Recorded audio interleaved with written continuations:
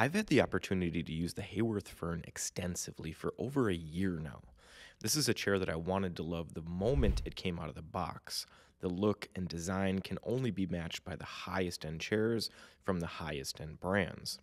It also has a ton of good things going for it when it comes to adjustability and comfort. While I wanted to love this chair, there are a couple things about our Fern that made it uncomfortable for me to use.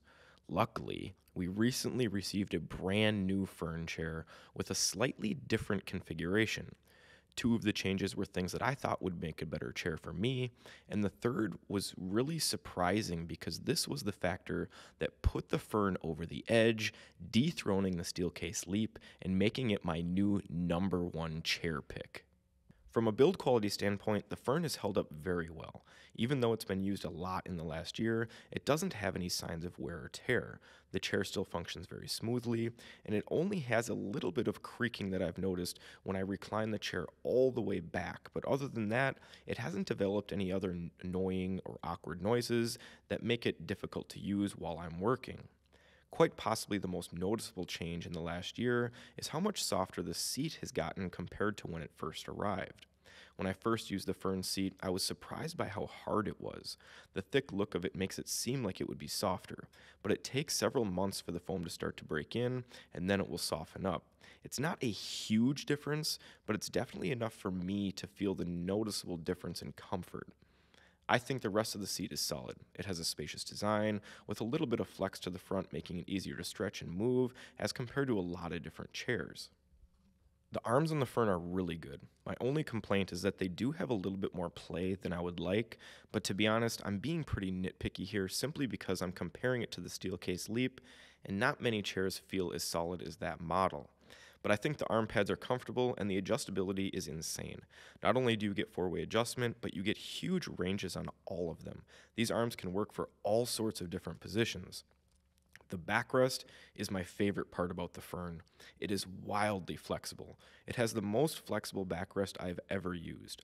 Not only is it flexible, but it also has a skinny shape, giving me even more room to move around, reach, stretch, whatever I want to do while I'm working. And the four-layer system is super unique in that you truly do feel like you're floating on top of the backrest.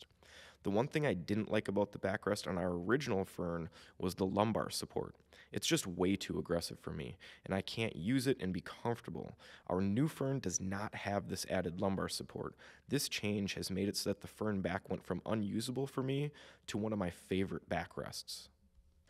The headrest is the second change we made on our new Fern. Our original Fern came with the height adjustable headrest. I really thought it was going to be a nice headrest, and I guess it is from a design and function standpoint. It just isn't very comfortable. The padding is super hard, and I just can't use it.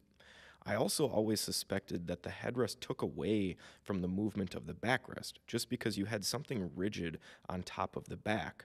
Our new model with no headrest confirmed those suspicions. I think the chair is much better without the headrest. It is no longer in the way, and the difference in backrest flexibility is very noticeable to me. I've liked the recline on the Fern since the very beginning. I think this is one of the best synchro tilt reclines you're going to find on the market. It's super smooth and has a really large range, which I find to be great when I need to kick back, watch a video, or take a phone call. You also get 5 different tilt limiter positions and a responsive tension control, which I love. I hate tension controls that take 40 turns to do anything. The tension on the Fern changes after only a couple turns.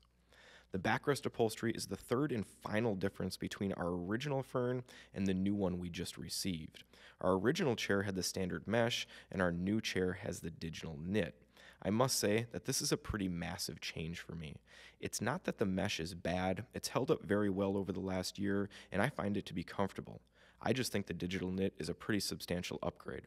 Not only is it less abrasive, but it gives the back a little bit of a padded feel, like a thin pillow you sink into a bit. I find it to be really comfortable, and this was the final factor that made me say, yep, this is my new daily driver.